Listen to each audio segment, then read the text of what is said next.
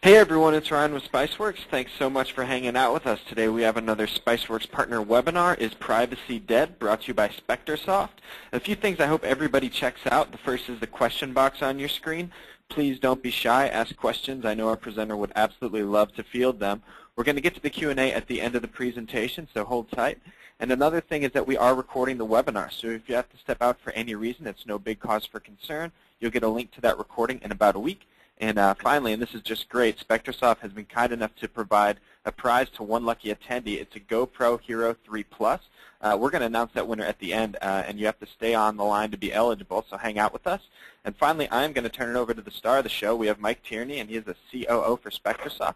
And he's also going to be joined by his colleague, Ezra Charm, Director of Marketing Operations at SpectreSoft. Guys, whenever you're ready.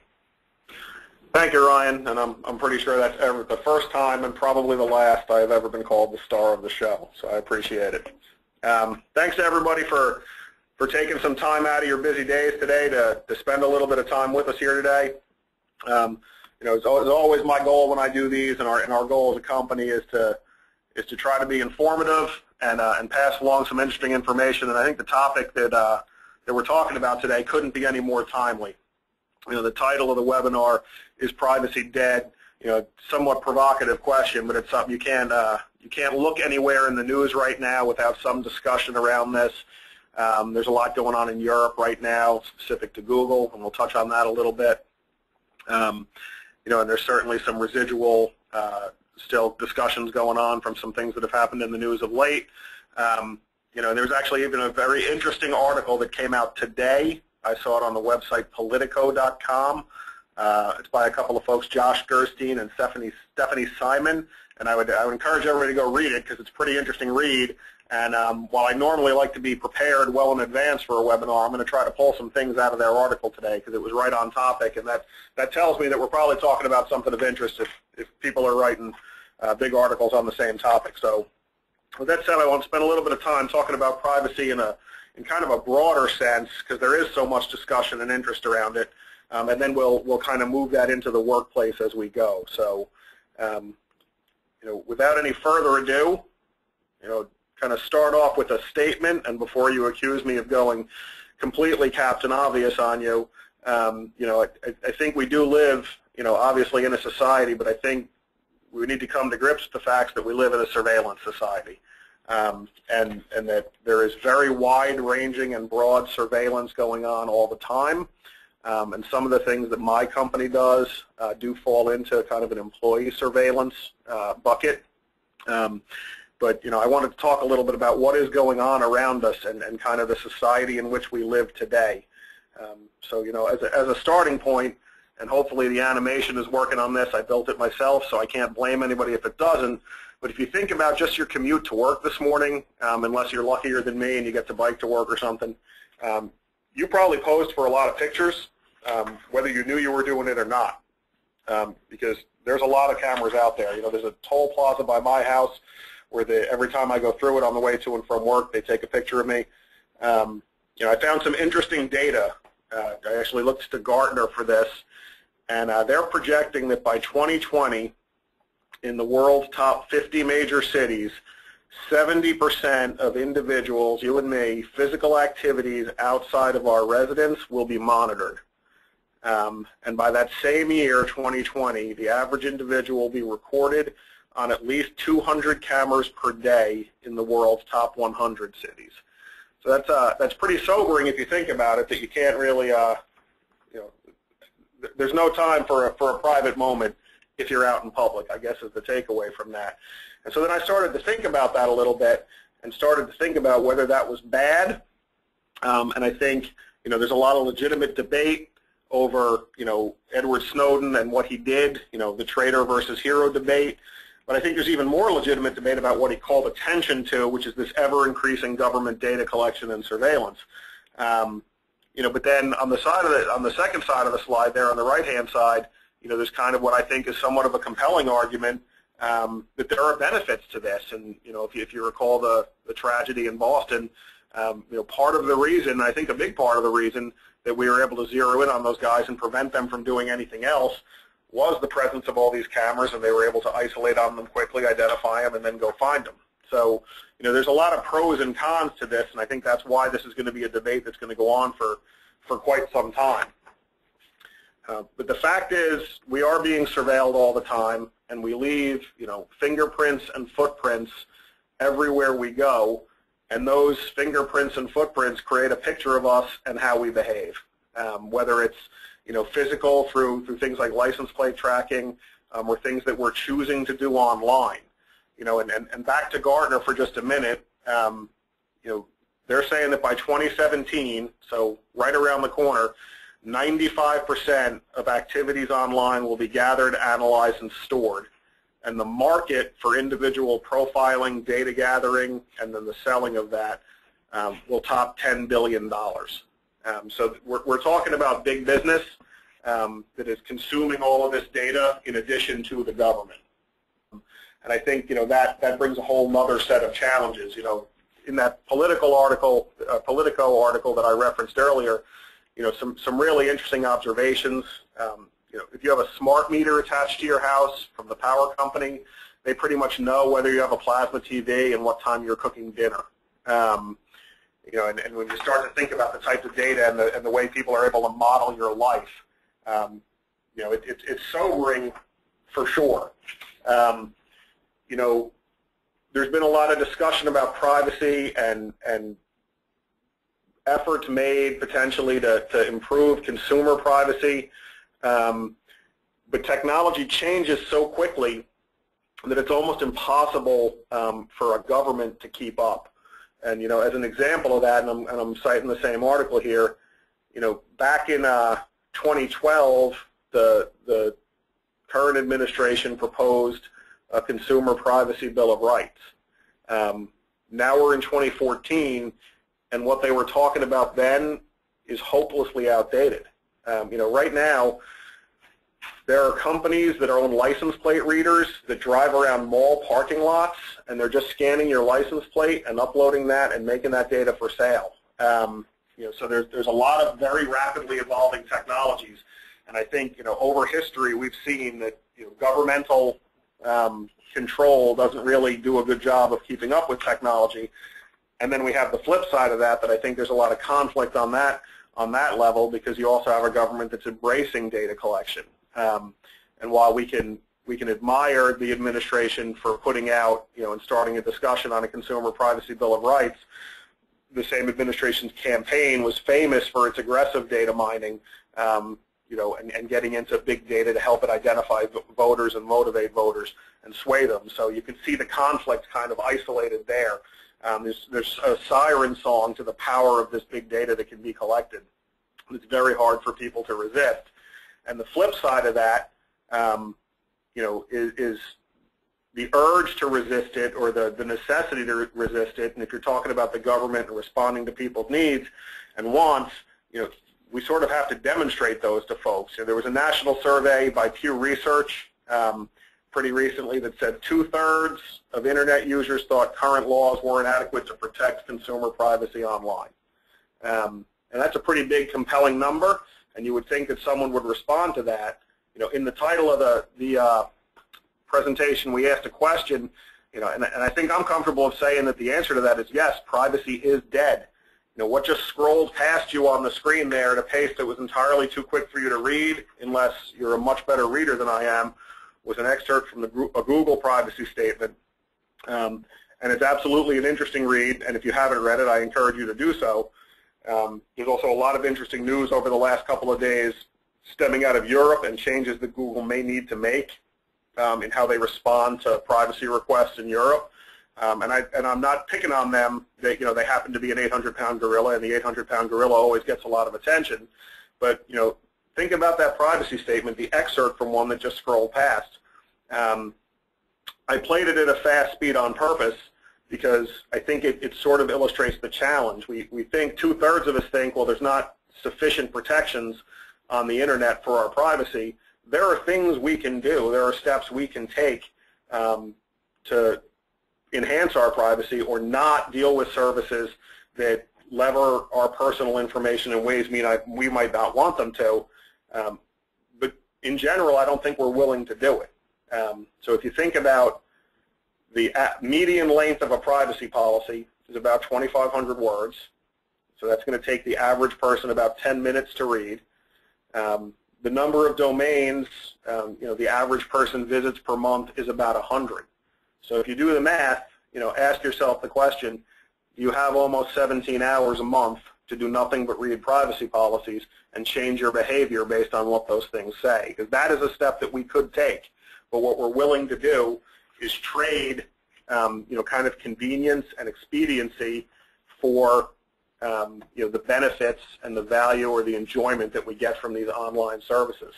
If I go back to the article that I mentioned earlier, there's a quote from Senator Jay Rockefeller, and he's talking about the internet, and he said, once we decided we're going with the internet, we gave up our privacy.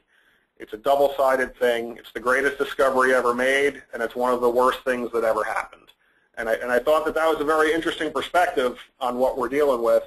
And I thought about, all the websites that I go to. I tell you, I don't read these privacy policies, and I don't think most of you do either. And there are some out there that really bear reading. And depending on the information you're putting up there, they can learn a whole lot about you.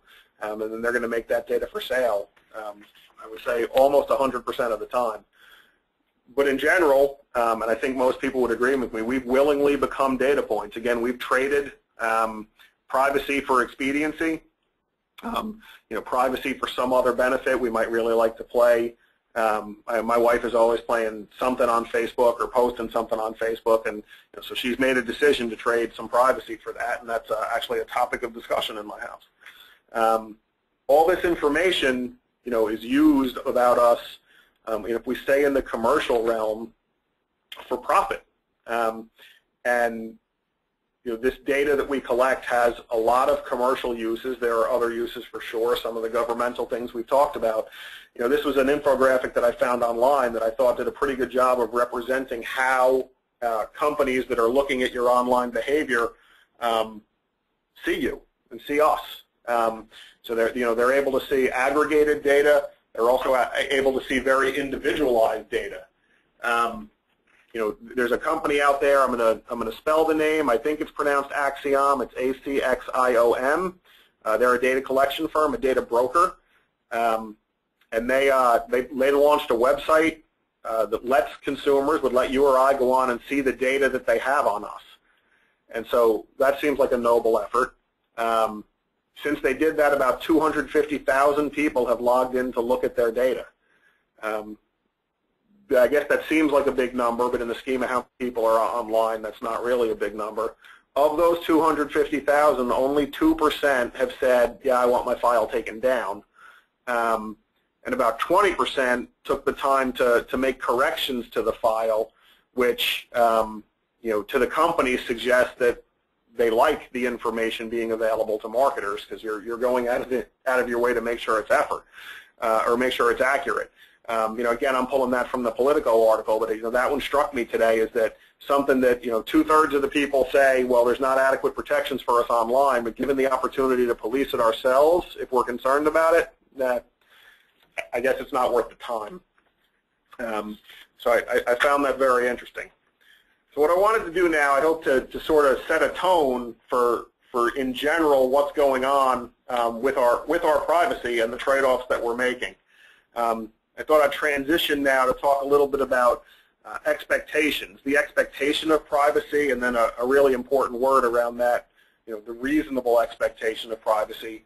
And as we do that, we'll start to transition into kind of privacy in the workplace, and that obviously dovetails into the company that I work for and some of the topics that we deal with on a regular basis. So let's talk about expectations a little bit.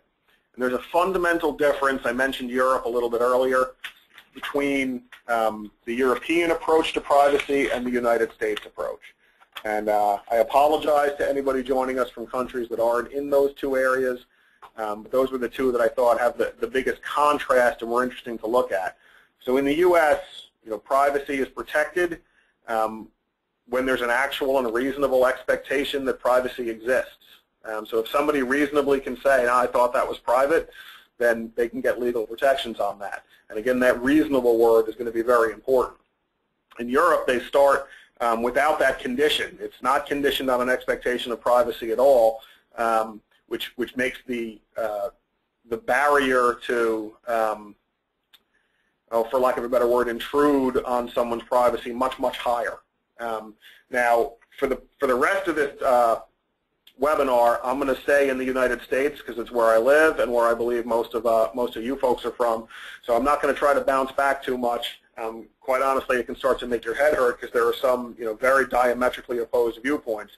But I think for the bulk of the audience, we'll stay in the United States and let's talk a little bit about the three main sources of privacy protection in the U.S. And this I think gets pretty interesting. We're going to stay on this slide for a little bit, and unfortunately, you're going to need to hear me talk for quite a while. The first is the Constitution, and I think we're all educated here, and we're aware of the Fourth Amendment and the privacy rights that are in the Constitution. If we talk about privacy in the workplace a little bit, then the Constitution does provide some privacy protections for public employees. So if you're a government employee, there are constitutional protections on your privacy. You don't lose your Fourth Amendment rights just because you went to work for the government instead of Walmart. If there are instances, however, that your employer, the government in that case, can go in and look at your activity or the things that you're doing without a warrant, which is what everybody always goes to with the government, they can do that in circumstances and not be in violation of the Fourth Amendment. There's a case, if any of you guys are into reading case law, Ontario v. Kwan. You can go out and Google that and read it. That's a really good case that kind of illustrates what I'm talking about. But basically, as that worked its way up, the Supreme Court, indicated that it believes public employers have to be given wide latitude to conduct work-related, non-investigatory searches as well as investigations of employee misconduct. And whether a search by a government employer violates, again, reasonable expectations of privacy is determined by a two-step process. The first thing is whether the action taken by the employer was justified at its inception, so whether they had a reasonable, and there's that word again, cause for looking at something, and then whether the search that they conducted or the analysis that they conducted was reasonable in the scope related to that reason in the first place. And the Kwan case talks about an employee, I believe he's a police officer, who had a lot of, we're going to date ourselves a little bit, but it was pager, and his pager bill was excessive on a monthly basis.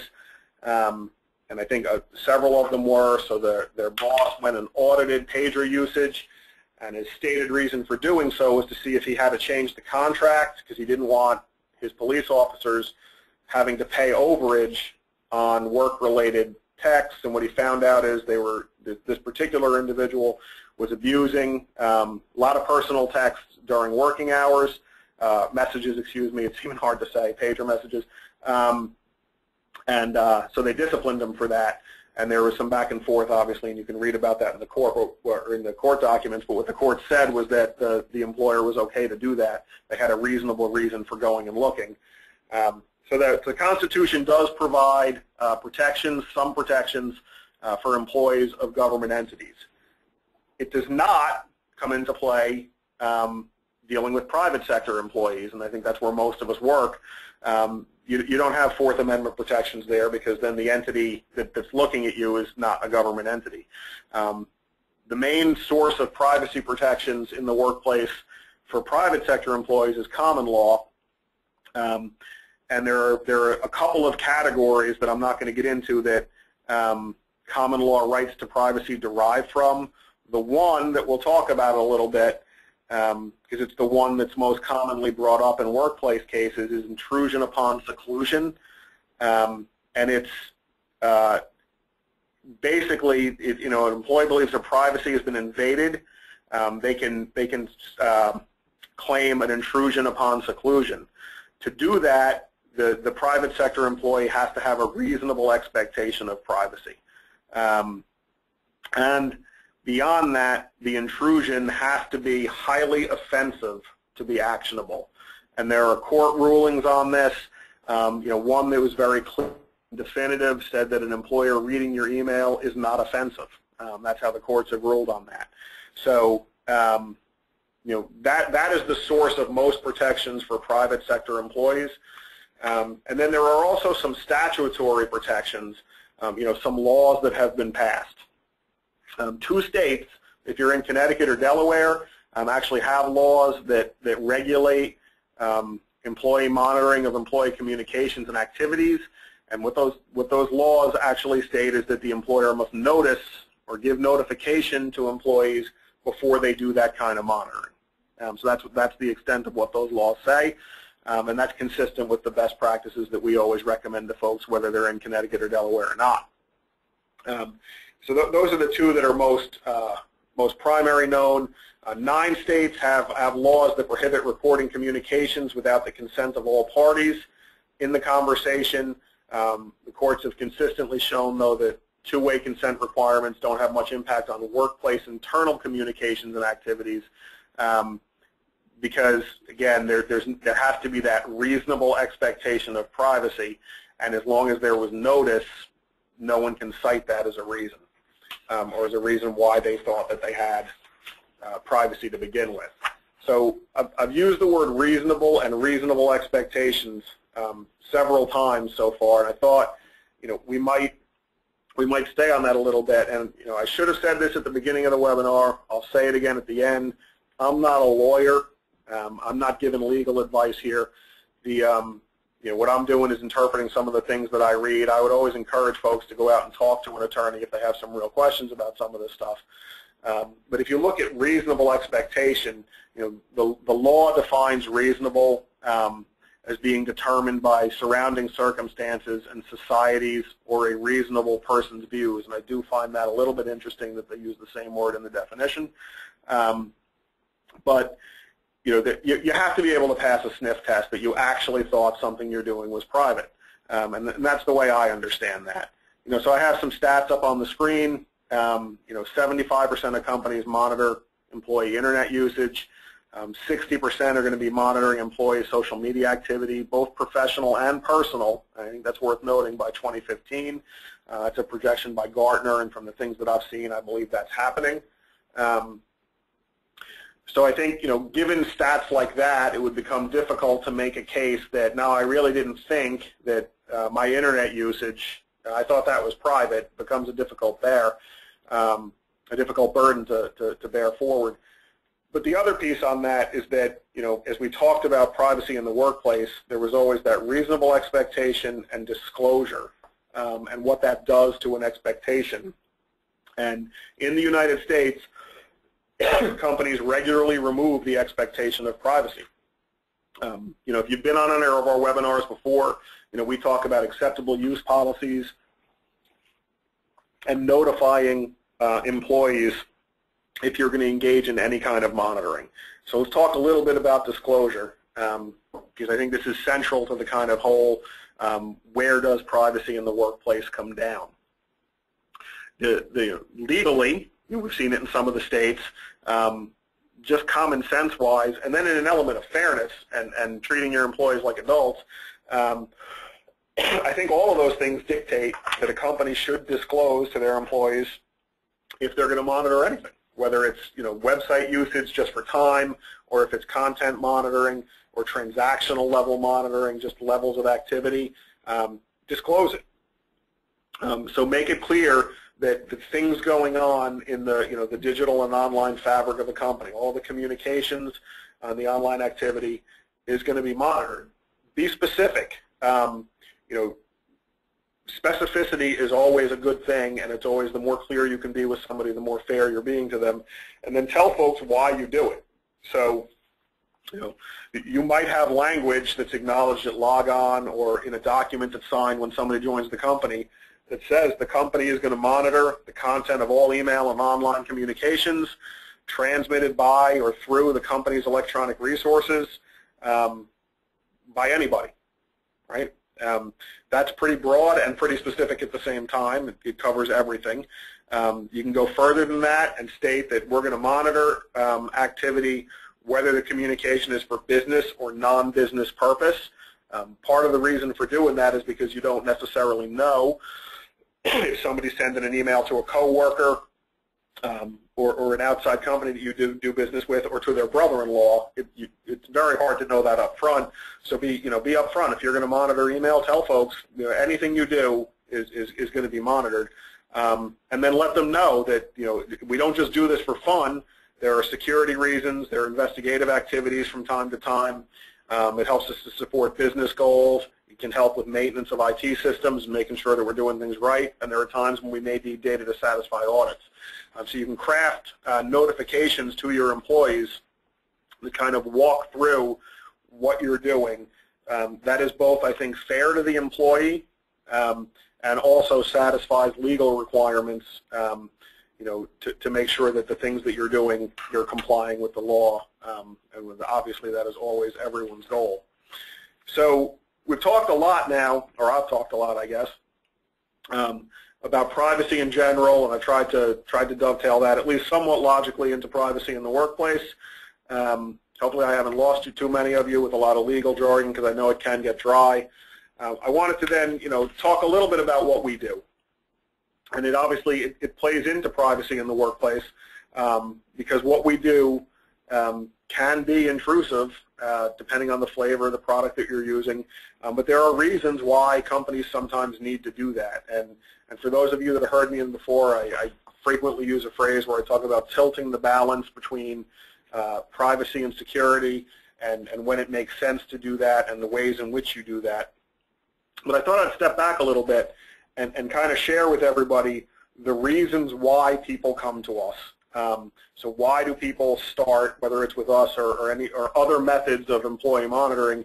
Why do people do it? And let's kind of have a little discussion about that. Maybe some of this will resonate with some of you folks out there. So up on the screen are the main reasons from our interactions with customers that people utilize our service. And the first two up there, I think, are somewhat related.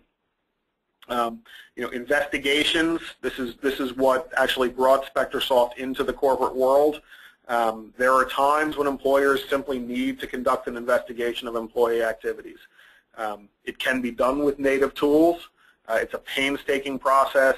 It takes a lot of hours. There are different forensics tools that require specialized skills at times to use them. But it's a fact of life that there are going to be times when an employer has to investigate what someone's doing, and that can be related to a whole host of reasons, but that is one of the main use cases we see for our software. Somewhat related to that, and you see this mainly in larger companies, is incident response. And we're used quite widely by companies to help them discover the scope of incidents, to get answers quickly on who or who else was involved in an incident, to identify either flaws in security or in policy that could be tightened up so that a similar incident doesn't happen again, and to provide very clear contextual evidence if that's necessary, whether it's to management, to employees in an education process, or frequently to the courts, in terms of things like data breaches, to help companies kind of tighten their security. So those two, I think, are somewhat related. We're widely used for productivity purposes. This is kind of the classic examining activity to make sure that people are working, and it's traditionally been the #1 use case for our software. There is a lot to this, and related to that is the efficiency use case that we see. Is Bob working, and how is Bob working are kind of the two questions that get answered there. And our software gives companies the ability to look at individual behavior, group behavior, and company-wide behavior. So you could look at, say, a sales team and be able to say, well, I know who my top performers are. Let me see how they go about their business, what they do throughout the day, how they structure their day, what tools they use, and let me see what I can learn from them that I might be able to apply to folks to help them to get better, to become a top performer. And there's a lot you can learn from observing somebody's activity. You know, how much time do they spend in the CRM system relative to other folks? How much research online do they do before they place a call? All those things are kind of interwoven into the productivity and efficiency buckets there. And then there are simply times when you just need to look at, you know, who's getting work done. You know, one of the things that our software is used for, it's unpleasant, but you want to get it right, and we have many customers that have used our software to help plan for when they need to make changes in their workforce, you know, typically a reduction in force. And you want to make sure that you understand, you know, who your main contributors are, and our software can certainly help with that, but also really understand what work is being done and needs to be done and by who. Because there are times where you could say, well, I know that person's job is to do X. X may not be getting done or may not really be that necessary, or someone else may be doing a lot of X. And our software really can help call those things out. So in a planning process, it can really help with a more intelligent plan than if you do it sort of off of org chart and those types of things. So we've seen that quite often as well. Security is the other big driver that we see, and there it's all about insider threats, and we talk quite a lot about that. But there are just certain things that what I'd call kind of traditional security solutions that are premised on keeping people out, whether it's of areas of a company or from the company in general, just cannot see. You know, again, the definition of an insider threat is somebody with proper access using it improperly. So somebody's been given keys or authorization to use a system. Most solutions aren't going to be able to tell you if they're doing something in that solution or in those files that they're not supposed to be doing. And our software helps quite a bit with that.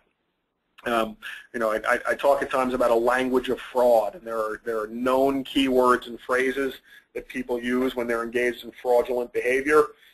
Those keywords and phrases are going to show up in that online and digital fabric of your company that we talked about earlier.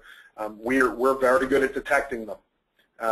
So that's a lot of the security play that we have is around detecting things that are going on. But there's also a deterrence aspect to it. And there's a parallel that I draw here. I'm going to step out of technology for a minute. If you've ever been to a casino, there are video cameras everywhere in there, and they're very visible. And they serve you know, multiple purposes, and they're very similar to the purposes that our software serves inside the company. We talked about detection. You know, video cameras in casinos, the eye in the sky, are used to detect problems. They're used to keep an eye on the activity on the floor and to help security identify if there's something going on and deal with it as it's happening. And our software, we talked about like the language of fraud and being able to detect that, does very similar things. There's a deterrent factor in the presence of those cameras. Not only can they help detect problems, but a whole lot of people that might consider trying to cheat are going to look up and say, there's no way I can get away with it. Everything I do is going to be filmed. Someone is watching me. And that's going to alter their behavior before it happens. Our software has a deterrent effect where people were, you know, prone or considering engaging in insider threat-like activities, whether it's data leaking or breaching or the taking of IP or fraud, as I mentioned. The presence of our software will deter a lot of that behavior. Now, for it to be an effective deterrent, people need to know it's there. We talked about disclosure earlier. Even in that statement itself, you get some deterrent effect. I always feel like if you're going to make a statement, you need to back it up, and it needs to have some teeth. Otherwise, people are going to catch on pretty quick that it's not there behind you. But that deterrent effect does exist. And then there's a third piece of that that's not mentioned on the slide here, and that's detail. And if you think back to the eye in the sky again, that's also providing detail of what happens that can be viewed later on to help train, to help improve security, or for evidentiary purposes. And our software does all those same things as well. So that's a big use case for us on security that we see. And then, you know, the last two, compliance. We have plenty of folks that are using us to help prove that compliance mandates are being met. I was on a call this morning where I learned about a company that actually has to prove that airline pilots are taking the tests that they're required to take to continue flying. And one of the ways they were looking at possibly doing that is being able to record their online activity so that they can show that the person was there and doing the work. And I thought that was an interesting one. I hadn't heard that one before. And then finally, just policy and being able to ensure company policies are being followed. I go broken record on this sometime, but I always say you need to inspect what you expect. And having a policy is great, but you need to do some spot checking and make sure that people are following those policies. So, we provide the ability to do that. We also have some benefits. Most, if not all, companies are going to have policies on workplace behavior, and there are some legal benefits to making sure that you can enforce those policies or deal with them. We give companies the ability to detect inappropriate workplace language, harassing type behaviors, and be able to deal with that readily. So we can help enforce policy that way. There's also some legal benefit to companies if they can prove that they've exercised, due care to prevent those types of issues and deal with them in the workplace. That can be legally beneficial to the company as well. So those are the reasons why folks come to us, and that maybe, some of those may encompass some of the reasons why some of you are on the phone here today. So what I thought I'd do now is just sort of transition into a little bit of a discussion about what we do. We've used the word monitoring. We've used the word surveillance earlier, and that is what we do. We monitor activity on corporate-owned machines on the corporate network, and we collect a lot of information. We talked earlier about all the data that's being collected. We collect a whole lot of data on activity. We install down on endpoints and we record the activity going on there. And again, it's all the activity in that kind of communications and online fabric. It tells the story of how people interact with the resources that they've been given. We take all this information, we write it back to a secure SQL database in the main Flavor, the flagship product, and I'll talk a little bit about this in a minute. Or we can leave that data recording resident on the machine that it occurred. And all of that information is collected and can be reported on and alerted on as you decide appropriate. And the goal there is to help pull some intelligence for you out of the chatter that's occurring in your company and help you to make better decisions as a business, more informed decisions, and to tighten up your internal security.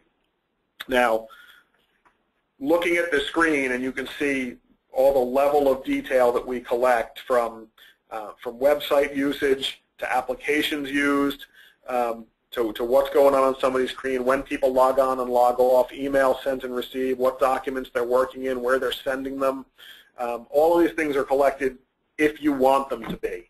And one of the key things in our software is that we've architected it to provide customers with options.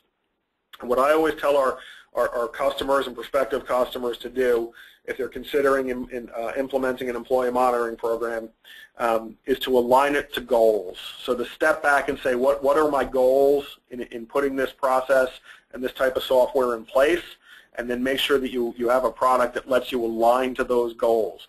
So as an example, if you're worried about productivity, then you're probably going to want to monitor, among other things, website usage and application usage. And our software can provide very accurate pictures of what's going on there.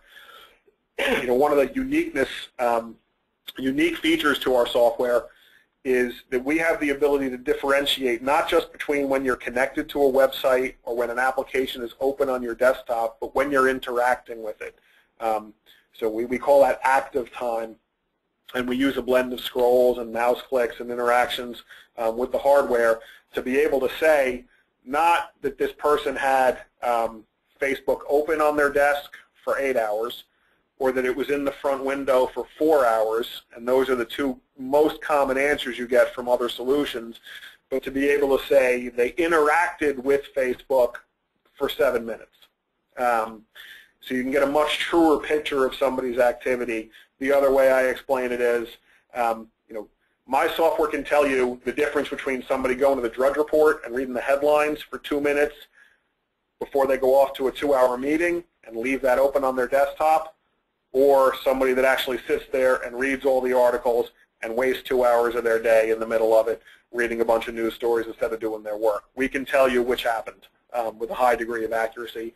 We can also do that on application usage. So the next time that somebody tells you, "Oh, I was working on that spreadsheet all day," we can actually let you know whether that happened. So again, if you're a productivity-centered or motivated customer, those might be things that you start with. If you're worried about inappropriate workplace language, you're going to want to monitor communications. And what we provide out of the box is different sets of indicators. Sometimes they're keywords and phrases. Sometimes they're actions that people might use or applications that people might install that can help steer you towards finding the answers you're looking for. So we have keywords that have no business in the workplace. If you want to monitor for those, we have them built into the product for you, and alerts can spin off and reports can be connected when people start to use that language in their communications. If you're worried about fraud, as I mentioned earlier, we have canned sets of known indicators of fraudulent activity that you can scan for. We've built into the product lists of kind of known hacking tools that will sometimes be brought into companies by insiders to try to get access to things that they maybe shouldn't have. You can turn that on and out of the box be looking for them very quickly. We see that a lot actually with privileged user monitoring, with monitoring a lot of super users out there that kind of exist outside of the normal controls over who can access what data. We'll see people with an enhanced interest in knowing what tools they're using with the privileges that we've given them. So we do collect a lot of data. I'm resisting the urge to say big data. We'll say large data. But we do it in a way that gives you as a customer the options over what you want to collect, and then also what you want to retain, because that's a big part of the discussion as well. I mentioned earlier that we have some options over where the data is stored. To talk a little bit about that, the main products that the company sells in the monitoring space are up here on the screen now. Spectre 360 is the flagship product. Spectre 360 Recon is our newest product in the portfolio and one that's been getting a lot of positive attention. The differences here are really around between 360 and Spectre 360 Recon are around how the data is retained or not retained and what you can do with it. So in Spectre 360, we are collecting all the information we looked at in the previous slide based on the settings you say, and we're writing that back to that secure SQL database, and it's available for review, retention, and reporting. We refer to that as active monitoring. So when you as a company, you as a user of our software have a cause to look at someone's activity in some detail, Spectre 360 is the right solution for you. You can see the activity in great detail all the way up to being able to play back screenshots like watching a movie to see exactly what was happening on the screen as if you were sitting in front of the machine looking over their shoulder. And that can be very important for providing context into what they did and why they did it. Not only in an easy to understand way for you to quickly get the answers that you need, but also if you need to play that back for someone else, it tells a much clearer picture and a much easier to digest picture than trying to piece together security logs and other things that can sort of kind of get you to the same place, but it's much more difficult to understand. It takes a lot more time to do it. That is active monitoring. We see that commonly, as I mentioned, with privileged users. We see people using those in investigative use cases. We see it for incident response purposes quite often. We see it in areas where there are known to be issues. I talked about fraud earlier. There are departments within companies where the vast majority of fraudulent activity occurs. We have many customers that actively monitor those departments because they're concerned about fraud and the impacts they could have. And then a lot of those customers are employing our passive monitoring solution, the new solution, Spectre 360 Recon, more broadly. What Recon does is everything from that previous slide that Spectre 360 can record, Recon can record. But rather than writing the data back to a secure central database, we're leaving that data in an obfuscated file on the machine where the activity took place. We're effectively logging the activity and then we can spin alerts off of that based on what you're looking for clues on activity in your environment. So again, inappropriate workplace behavior, we could spin off an alert and let you know that's happening on that machine by that user. Fraudulent language, indicators of IP theft, those types of things we can alert on, and then you as a company can make a decision to whether we need to look deeper, do we need to switch from this passive recon mode to a detailed 360 mode to really get a clear picture of what's going on in the workplace. And then the other product listed up here on the slide, Spectre C&E, is capable of recording all the same activity. This is a much simpler version of the product. It's great for smaller businesses. It doesn't carry a full SQL backend. It's a little bit easier to install and get up and running. Doesn't give you all the same benefits of 360 with aggregation and reporting of data. It's also great for kind of temporary focused investigations. If your hair's on fire and you need a fire extinguisher, C&E is your tool. If somebody were to walk into your office and say, hey, we got to get a look at what's going on Joe's computer, what can we do? We need to put eyes on Joe's activities right now. We think we have a problem. If you don't have something in place already, I would tell you to start with Spectre C&E. You'd be up and running in less than 15 minutes and being able to see some of that activity. So those are the two main products, or the three main products in our portfolio. We talked quite a bit about Spectre 360, and this gives you a little bit more color on what Spectre 360 does. It gives you that unparalleled visibility into what's happening in your company. It lets you see things in context that other solutions simply can't provide to you. And again, it's focused on human activity. So that lets us see things, again, that might otherwise be missed. Down along the bottom of the slide, you'll see we're making our data available into places where people have asked for it. So we currently have connectors into two great partner companies, ArcSight and Splunk. A lot of customers have asked us to make our activity data and our alerting available in their SIM solutions because that's where they're consuming that type of data. So those connections are available for you. And I would encourage anyone that has interest in those or is using those to take a look at that and to talk to your sales representative about those. Spectre 360 Recon, I've talked a little bit about that. That is our newest solution. We can flow the data into the same solutions I just talked about. I mentioned earlier in the webinar that it's been getting a lot of positive attention for this new approach, this passive monitoring approach that is unique in the market. No one else is doing anything quite like this. It really gives employers a lot of benefits in being able to balance that employee privacy and security as appropriate on a case-by-case basis. And we're pretty proud of this solution, and you can see that we're getting a lot of positive attention. We were very excited to win Best of Interop Security months ago, and then very recently we won the SC Magazine Europe Award for the Best Fraud Prevention Solution. We talked a little bit about fraud there, but I thought I'd close here before we get to the questions by sharing some of what the industry press is saying about us. And this was Tim Wilson, who's the executive editor of Dark Reading. It's a fantastic site if you don't read it. In talking about Spectre 360, he was one of the judges for the Best of Interop Award. I said, while the judges reviewed many great new products for this year's security awards, Spectre 360 Recon seemed particularly groundbreaking in that it solves a critical high-profile security problem, tracking user activity to prevent data leaks while also solving a sensitive, problematic IT problem, protecting user privacy in the enterprise. The resolution of both these problems in an affordable, safe manner makes Spectre 360 Recon a two-pronged groundbreaker and the clear winner in this year's security category competition. I can't come up with better words to describe Recon than Tim did. We appreciate his kind words, but I would really encourage you guys, if you haven't taken a look at it, to take a look at the Recon solution. There's a reason why it's getting so much attention and winning so many awards.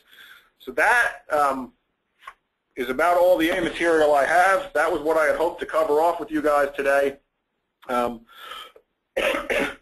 So I think at that point we can open up for questions if there are any, and see where we go. Hey, Mike, there are a bunch of questions here. I think we'll only have time for a couple of them, though. But anybody whose we don't get to will definitely answer offline. So the first question here is, what is the risk of false positives with our monitoring solutions? Yeah, that's a really good question. So, kind of a two-pronged answer to that. The first is, I mentioned earlier that we have these out-of-the-box groups of indicators that you can monitor for. And I think you need to be intelligent in your targeting with those indicators to ensure that you're watching for what you really intended to watch for. And I'll use an example that probably everybody internally here at SpectraSoft is tired of me using, but one of the phrases that is a known indicator of fraudulent activity is it's a gray area. So if you're seeing phrases around it's a gray area, it's gray in your communication, that can be an indicator of fraudulent activity, depending on who's using it. If you have people in accounting using that phrase, that is of a higher concern to you than somebody that perhaps is not in accounting. I married an accountant. I learned very early on that there are very few, if any, gray areas in accounting. Phrases like that used by accountants, hold the quarter open, book it in another period, those can be indicators. You would not want to deploy those broadly against the company. You'd want to target them to where they're meaningful. So that's a way to cut down on false positives in the solution. But the other piece to that is our solution is used a lot to help reduce false positives that might exist in other places. Because we provide you that full contextual view. We had a customer that brought to us a case once that we've mentioned in the past where they had a sales rep downloading customer lists, attaching them to an email, and sending them to an unknown Gmail account. And it was detected with our software because it started with the rep was downloading an abnormal number of files relative to what normally happens with salespeople. So they started to drill a little bit deeper, and they became very concerned about this rep's behavior. It happened to be a top-performing rep, so they were doubly concerned. And it looked like customer lists were going out the door, and they didn't know why. They were able to go back in time and play back activity, and what they learned was that rep had received an email from her boss who was off-site at a meeting and needed those files, but his machine was hosed. He couldn't get them off his machine. He was on somebody else's machine. It was his Gmail account. So there was no crisis there. A DLP solution may have detected those files going out the door, and it certainly would have looked damning. The ability to go in very quickly and see the context that activity took place in, is a way that we help cut down on false positives. So hopefully that answers the question. So then the next question here is, just knowing that they are being monitored, in what way does that have a deterrent effect on people's behavior? Yeah, good question, and I think we touched on it a little bit earlier today. But I think the deterrent effect or the behavior modification effect, there are two pieces to that within our software. One is its presence. If there's some great research by a group called the Sentencing Project. They're not working in internal security for corporations. They're looking at the criminal justice system. But they did some great research that shows that the certainty of punishment, so the likelihood of getting caught and punished, has a greater deterrent effect on the commission of crimes than the severity of punishment. Or the way I translate it is, the more likely I am to think I'm going to get caught, the less likely I am to do it. And I think the presence of our software, or software like it, has that deterrent effect on it. There are other things that we can do within the software. We didn't talk about it earlier. We have the ability to pop messages down to the user's desktop. So a first level of deterrence or behavior modification, well, let's use an example of inappropriate language in the workplace. If you have rules about not using any words that George Carlin would have used in his stand-up act, you can monitor for those, and if somebody's including that in an email, they can actually get a pop-up on their desktop that says, hey, you just violated the company's acceptable use policy, you use this word in your communication, and that's a pretty powerful way of making sure that's not going to happen again. So those are kind of the two deterrent pieces that I think are inherent in the software. So this question kind of as a lead off of that one, but what about behavioral controls or processes that can be put into place to augment monitoring? That's a really good question. So, and I think I saw another one in the list here too. Is there any way to monitor the investigators? And I think these questions are related, and maybe even from the same person. So, in some of our other webinars and in some of the white papers that we have out, we talk a lot about using our software in conjunction with process and policy. There are absolutely processes that companies need to put in place and policies they need to put in place to use the software effectively. So start with who should receive alerts and who should receive review activity. You, for the most part, folks in IT did not sign up to be judge and jury over their peers. IT is certainly an enabler of technology like ours and getting it installed and set up properly, but think about some of the use cases I've talked about today. If we're talking about fraudulent activity, the people in the right position to be able to determine if something serious is going on related to fraud reside in your CFO's office, if you're big enough to have one, in finance, or with the owner of your company. So I would send alerts of that nature to those folks. If we're talking about inappropriate language or harassing type behavior, HR is the right place to go with that type of information. So you want to kind of configure the software and put a process in place so that the right people are receiving the alerts to make the right decisions on whether it's necessary to look deeper into activity. So that would kind of be the first step. The next step is to put some process around unlocking or looking deeper into activity. Depending on your company's culture and local laws, you may want to reside that with very few people in your company. So our software is able to be configured so that you can assign down to one person that would have the ability to say, convert a recon style recording where the data is not available, it's housed on that local machine, to a detail style recording where it is available. Maybe only one person in the company can do that. Now, if that person exercises that ability and converts monitoring from recon to detail, an alert can be spun off, then that could go to, say, the owner of the company or the head of HR or your general counsel. Because they, according to your company process, might be the ones that say it's okay to look at that data. So if they receive that alert but didn't give permission, they can put a stop to it immediately. If they did give permission, then they know the work they asked to be done is getting done. So there's a couple of pieces in there. And then we also have admin auditing built into the software. So that lets someone go in and effectively watch the watchers and see what the users of the software are doing. So you can see, well, if we've decided to deploy this on 25 people in the organization, did someone go and deploy it on another 10? Who did it? When did they do it?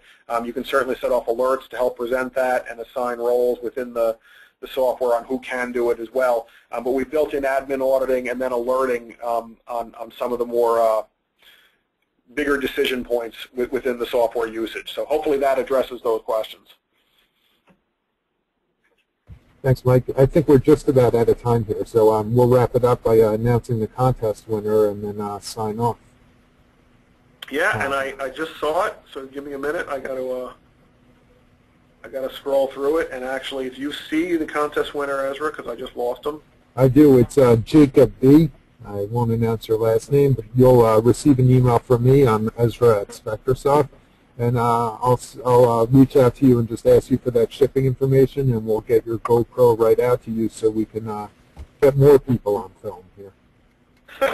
Well said. Well said. Congratulations, Jacob. Those GoPros are very cool. So everybody, thank you for your time. If we didn't get to your question live here, we will get answers out to you. We have them all here in the GoToMeeting session. I apologize if we didn't get to you, but we'll work on those. Thanks everybody for your time, and I hope you have a great rest of the day. All right. Ryan with Spiceworks just hopping back in. Just want to tell all our attendees thank you. And, of course, a special thanks to all the folks at SpectraSoft who made this happen. And you're going to get a link to this recording in about a week. I know a lot of people were asking about that. So just be on the lookout for that, and you'll have that asset so you can watch it whenever you want and present it to your peers. But, again, thank you so much. A really involved Q&A, which we love to see. So I hope that everyone has a great afternoon.